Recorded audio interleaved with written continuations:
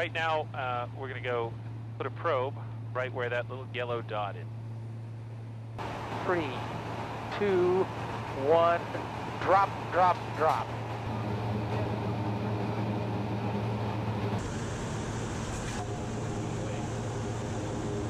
Probe's Drop been tone released came from through, we got it.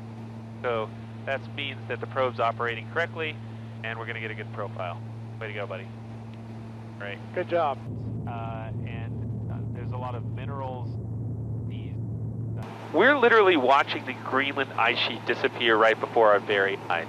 And this is having an impact all around the planet. We all share one ocean, so 1 billion tons of ice lost here raises sea levels all across the world by a measured amount.